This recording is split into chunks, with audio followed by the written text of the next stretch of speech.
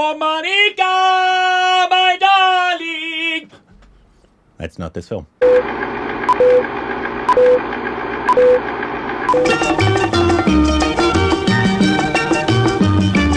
Oh. Hey, welcome back to our Stupid Rex. It's Corbin. I'm Anand. And you can follow us at Instagram, Twitter for more juicy content. Squeeze them good. Yeah. The juice is what I'm talking about. Thank you for us on Patreon. Follow us for the subscribe to that like button. And welcome to Classic Month. It's Classic Month again. We are classics. And we decided to start with the film that I probably would have gotten to last year, but it's a big one that we've missed out on. Yeah, it's a really big one. It's like a mammoth of a classic that's like, I think like the Indian restaurant I frequent a lot. It's probably the best Indian food here in Los Angeles for McDonald's. Me. Yes. Yeah. Like they have a bunch of pictures of actors up on the walls and stuff, but they also have like films as well. Like it has like 8 classics and guide is on there it with like obviously Cholets and sure and all. Is Podosin up there? Yeah. All right. Is up there.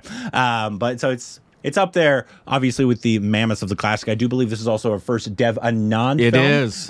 Which 4 years without seeing Dev Anand. Is this our first Waheeda film, too? I think it is. I think it is. I could be wrong, but I think it's our first Waheeda film. I think it is. But obviously, it came out in 1965. It's going to be a 100% spoiler review. I think most Indians have seen the film. Many, many times, yes. probably. But it's the Dev Anand film directed by Vijay Anand. The brother of Dev Anand. And written by him as well. From a book. Produced by Dev Anand. Right. And all that kind of stuff, starring Dev Anand and Waheeda Rehman. And a billion thousand other people. Other people, yeah. But like I said, this will be 100% spoiler review. If you haven't watched it, go watch it. Come back. I think all of you probably have seen the film already. So I don't think we're spoiling anything. It's like if we reviewed like The Wizard of Oz. The Wizard of Oz. If you haven't seen it by now, well, Rick, your initial thoughts of Guide, please. My initial thoughts of Guide were, and we'll get into the details as usual, it started off in a way that I was accepting of it and thought, okay, I'll just let this be what it is. Mm-hmm. Then 40 minutes in, it just took flight. Mm-hmm. And I can see why everybody loves the film so much for so many reasons. I think the author didn't like the interpretation of the novel to film. I read about that. Interesting. Okay. Having not read the novel, obviously,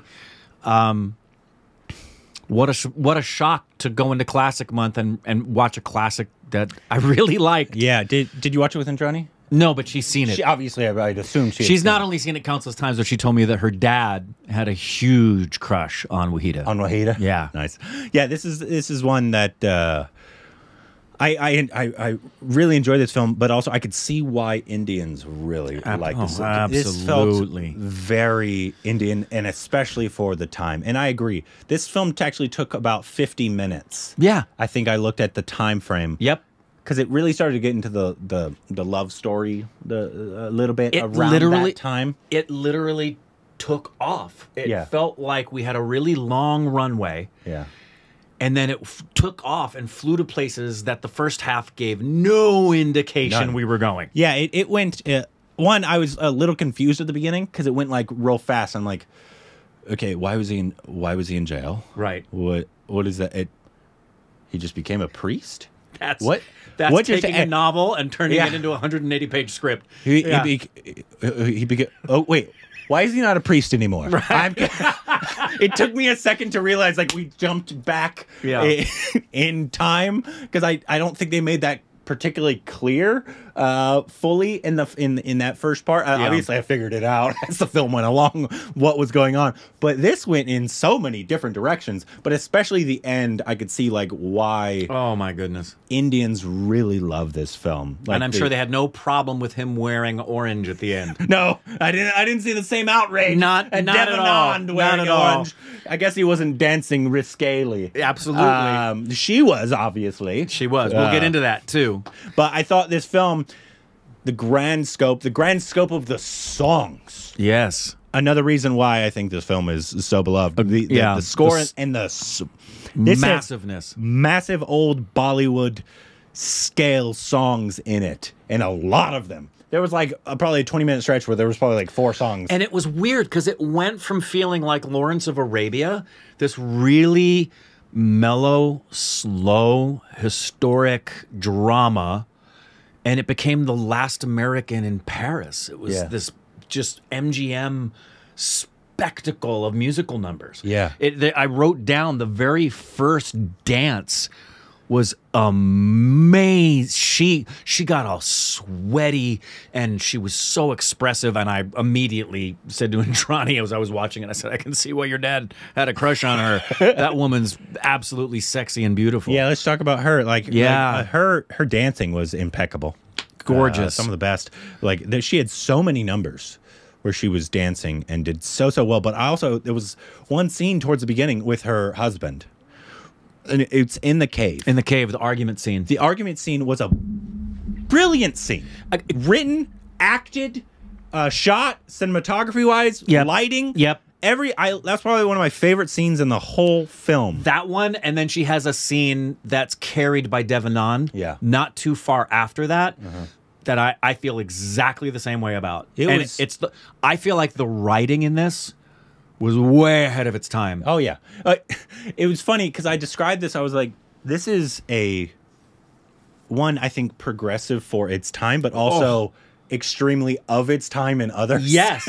100% agree. Problematic in some areas as well, but also progressive in other areas. It was very strange. One moment he's telling her she can be anything she wants, irrespective of caste, race, sex, religion, and then the next moment she said, are you going to correct me when I'm bad and slap me? Because that's what she expects in a right way.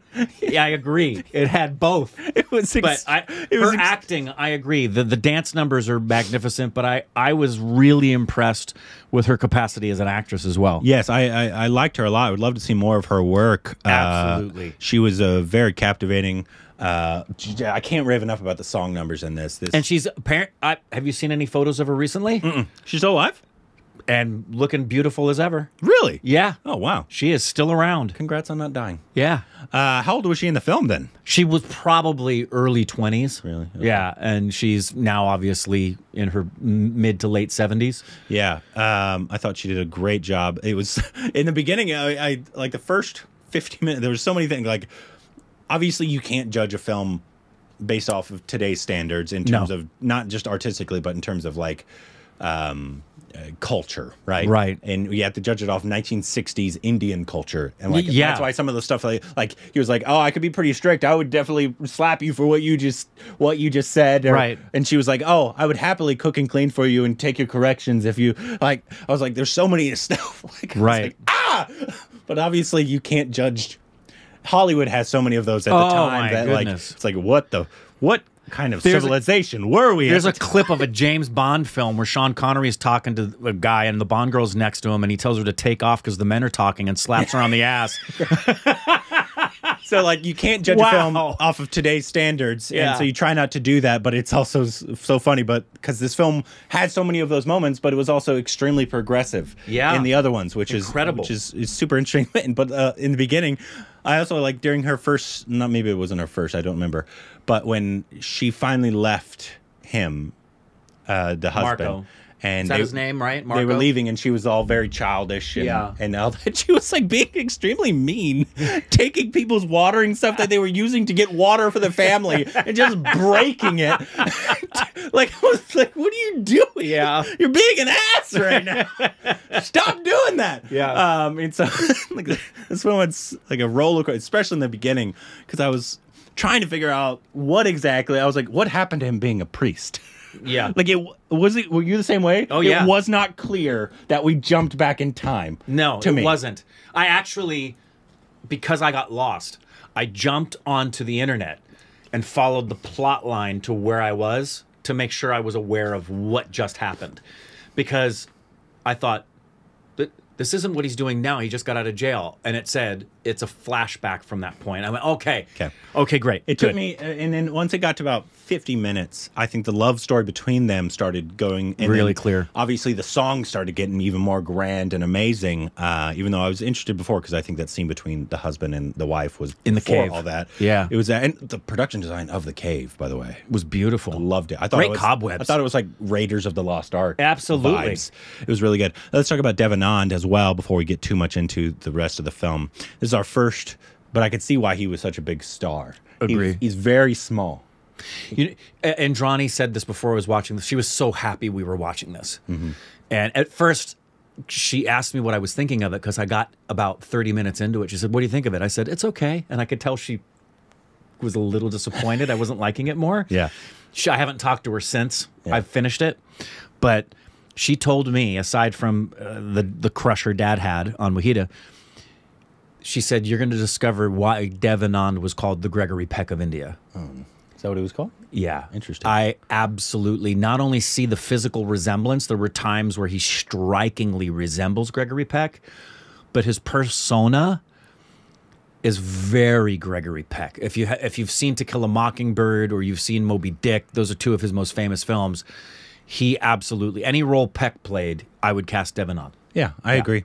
And I thought he was, for the time, obviously maybe not as small as like a Dillip in terms of like that, but I think he's still really small for a time, not only in Hollywood, but obviously in India as well, where that was not the kind of norm of actors. No. It was more... It was melodramatic. Melodramatic, yeah. a little over the top, and it's almost like the vaudevillian transformation still going on. Yeah. The fact that he was so small, I really enjoyed his performance and their kind of chemistry and the weaving of this story being extremely complex. Yeah.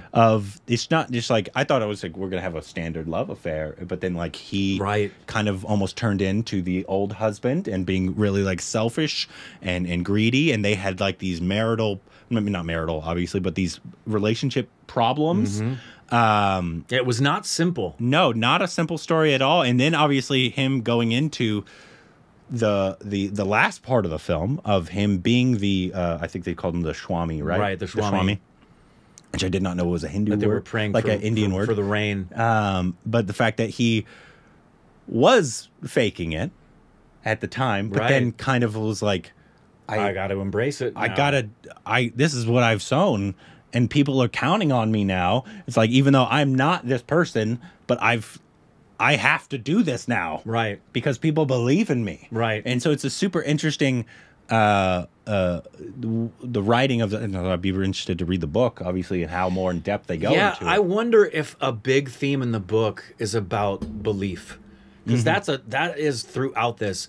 She doesn't believe in herself. He believes in her. Because he believes in her, she begins to believe in herself. Then he stops believing in himself. Then people start believing in him. And then she starts believing in him. And he dies believing in himself.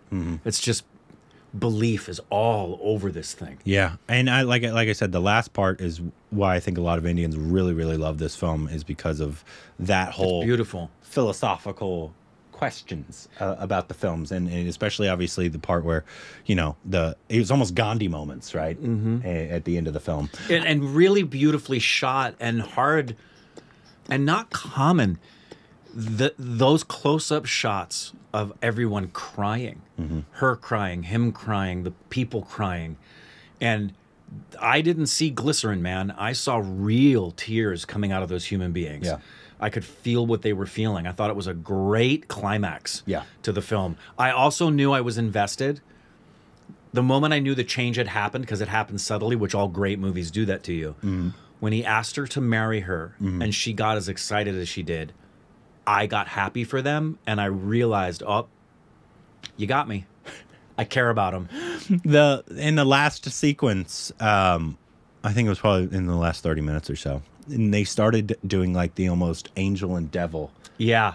I thought that was super interesting. Super interesting. And I liked it. And so far afield from where we came. Yeah. Like, I was like, this is not the style of film, but I thought it worked, and I thought it did was, work. It was a really interesting to kind of see the goings on in his mind, and what was happening. I thought it was super ballsy of them to do that, very daring, because it wasn't the style that the film already was, and there's nothing. So it could have not worked. There's really nothing. We compare the musical numbers sometimes to the MGM things because it's the only frame of reference we have culturally for us as Americans to say this is what it reminds me of, and it's always complimentary. But this film doesn't remind me of any other film. Oh yeah, Indian or American. It's very much. It has its moments. Like I said, it felt Lawrence of Arabia pace, and then the big musical number turned into Last Tango.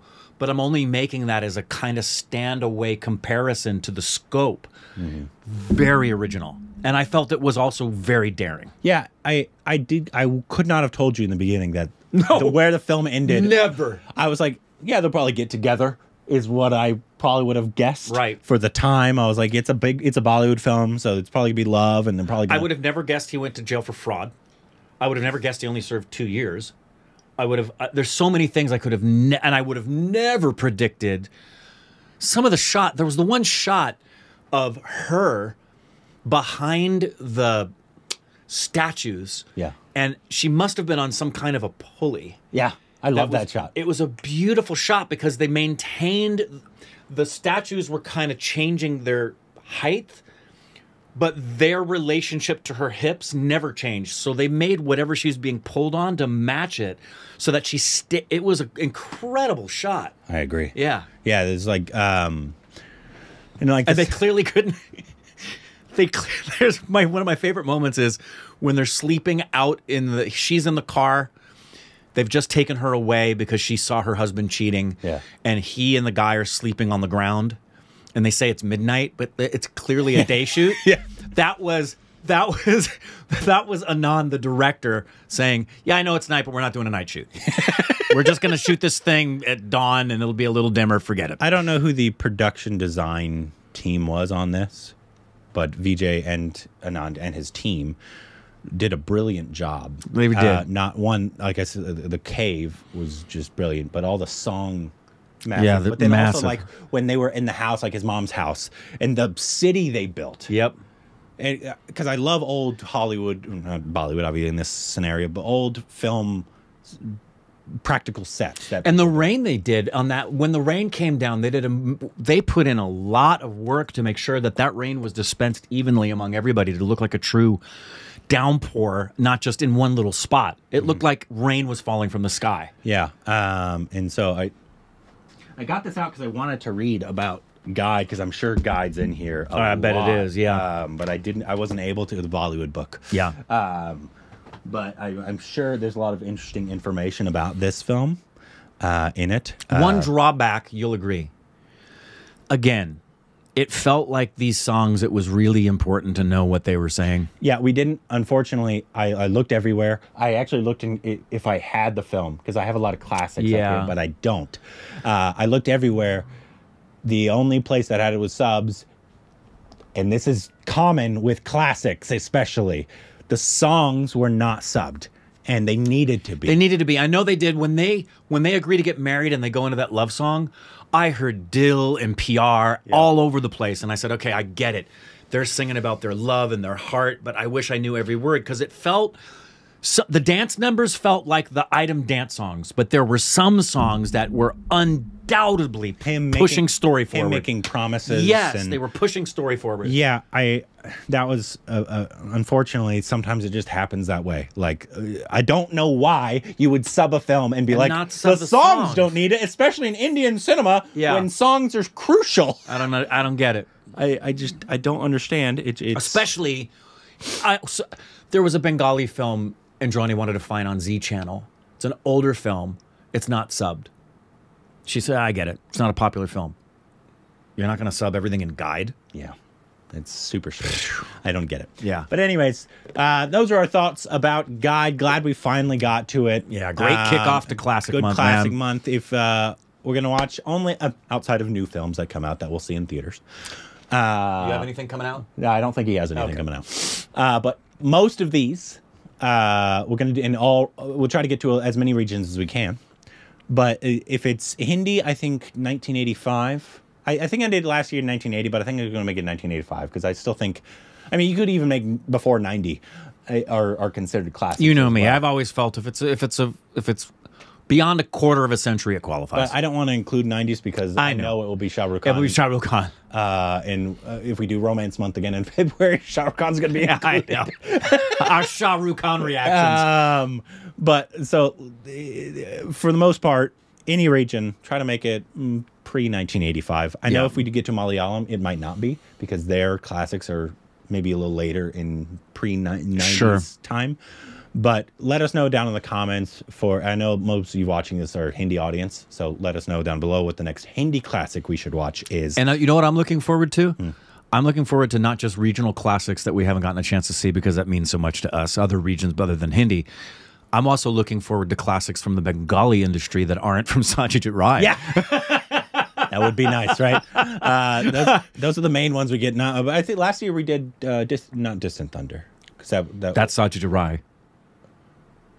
We did a Bengali classic last year that wasn't Rai. It was the one about after the famine. I mean, after the partition. I forget what it was. Anyway. Let us know what the next classic we should watch is down below.